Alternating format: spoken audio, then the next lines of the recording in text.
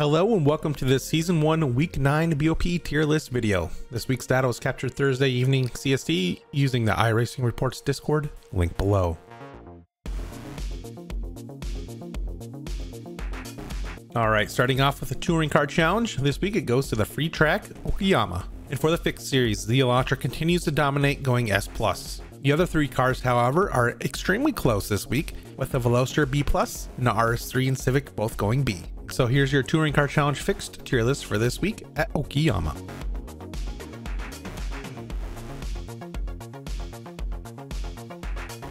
And for the Open Series, as we have seen before this season, the open setup adjustments spreads the field quite a bit. The Elantra still maintains an S+ status. The Veloster moves up into the 1 second window to the Elantra median pace, going A. However, the RS3 and Civic, the delta gap is even greater here, with the RS3 in a C and the Civic going D. And here's your Touring Car Challenge open setup tier list for this week at Okayama.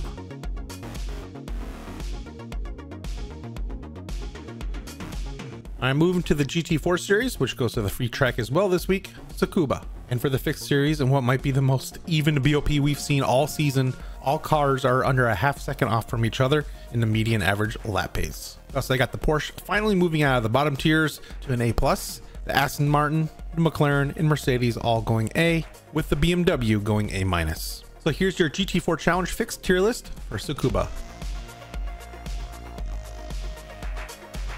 And for the Open Series, some minor adjustments here, but relatively all cars are still highly competitive with the open setups. The Mercedes moves back into the top spot going A+. The Porsche, McLaren, and Aston Martin all go A, with the BMW dropping to a B+. So here's your GT4 Challenge open tier list for this week at Tsukuba. Okay, next up is the GT3 Challenge fixed, but before we look at this week's results, I just want to quickly show last week's tier list at Interlagos, as I was unable to shoot a video last week. And as most know by this point, it was a great track for the BMW and McLaren, while the rest of the field were a few steps down but close to each other in the B and C tiers, even the Ford doing well.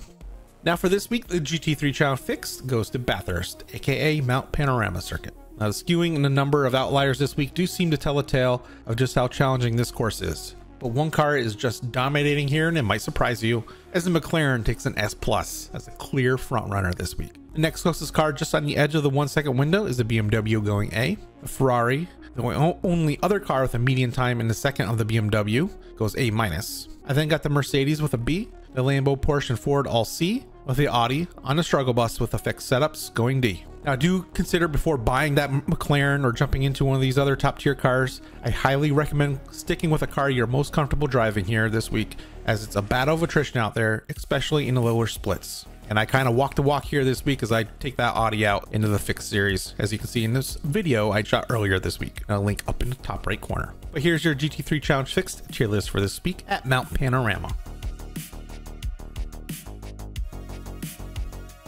Just a quick note, if you enjoy this BOP video, drop the hammer on that like and sub button if you haven't already. And if you would like to show a little bit more support for the work I put into these types of videos, there's also the super thanks and join buttons below.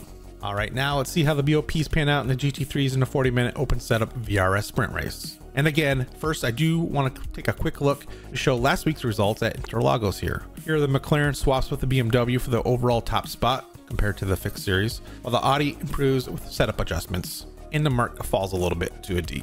Okay, back to this week. So if you are not aware, this weekend is another iRacing special event with the 12 hours of Bathurst. Thus, a special BOP has been applied to this week's VRS sprint race. However, it is important to note that midweek this week, final BOP adjustments were made. Thus, the results you see here are a combo of different BOPs and may not be very reliable, unfortunately. As a result, I can't really put together any type of accurate tier list this week.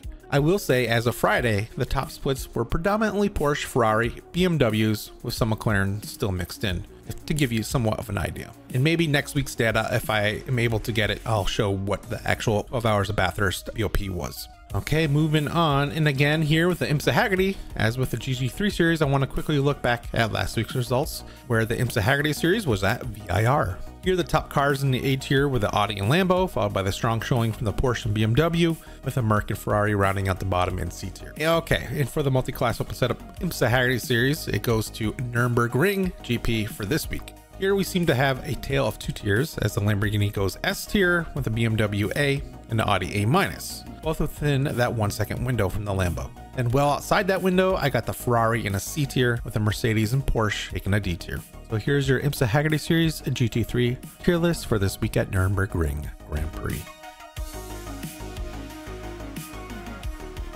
Last but not least, I'll quickly hit the European Sprint Series, which goes to Road Atlanta this week. Unfortunately, data is on the low side again for this series, but here's the data so far for your judgment. So there you have it, folks. Please go check out one of my other most recent videos up in the right hand corner. And when I do stream, I do some of my longer official races in league racing here on this channel, and also other various games outside of racing over my other YouTube channels. Links below for that, as well as my other socials. And then until next time, safe driving.